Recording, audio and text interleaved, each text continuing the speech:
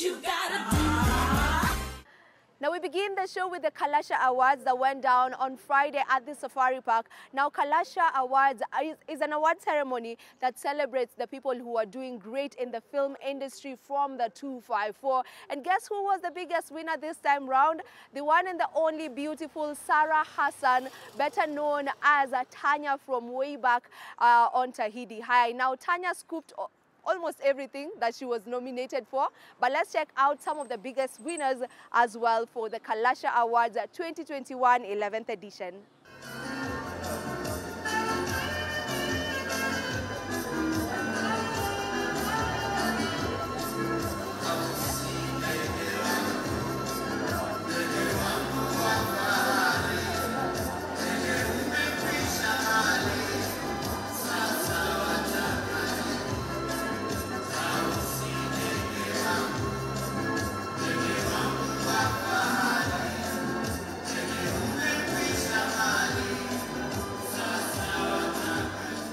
It's that time of the year to celebrate great men and women in the film and TV industry.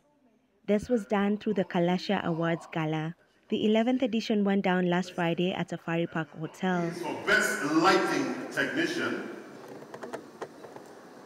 Best Lighting Technician. Victor Kamonde. Insumura. Gregory Maole. In Mission to Rescue. Among those who were recognized this year in various categories include award-winning actress Sarah Hassan. Sarah Hassan as Detective McKenna in Crime and Justice. Jane Wambui. And the winner in Best Lead Actress in a TV Drama is Sarah Hassan. She dominated the night by taking home 3 awards.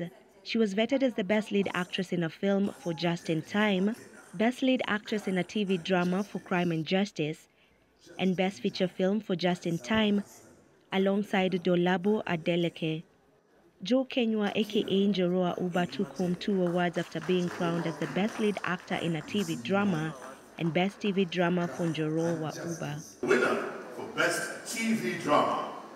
Ladies and gentlemen, he's been here before. Njoro.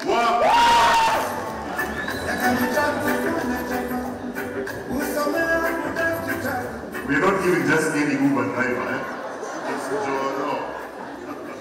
Actress Catherine Kamau, aka Kate Actress, won the award for Best Supporting Actress in a Film, and the Lifetime Achievement Award went to Judy Kibinge.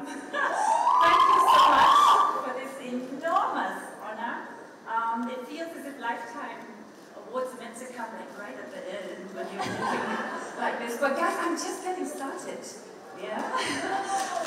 this award is for all the filmmakers, all the hustlers, all the creators, all the storytellers that DocuBox exists to support. The Kalasha International Film and TV Awards was launched 10 years ago and is held annually to recognize filmmakers in Kenya.